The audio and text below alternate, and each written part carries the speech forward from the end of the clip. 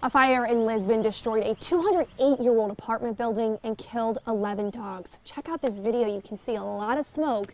Now, amazingly, we're told no people were hurt. One person who lived there, though, had to jump out of a second-story window to escape.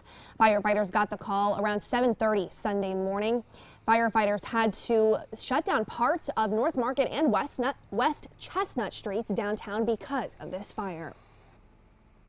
I was walking my dog around 7:30, 7:45, and I saw this smoke coming out downtown Village. I thought, what's going on? Look behind me, I see flames coming out of one of the buildings. Now, the Lisbon fire chief says the cause of this fire still unknown right now, and it is under investigation. The Morning Journal reports a fire damaged this same building about 30 years ago and was repaired.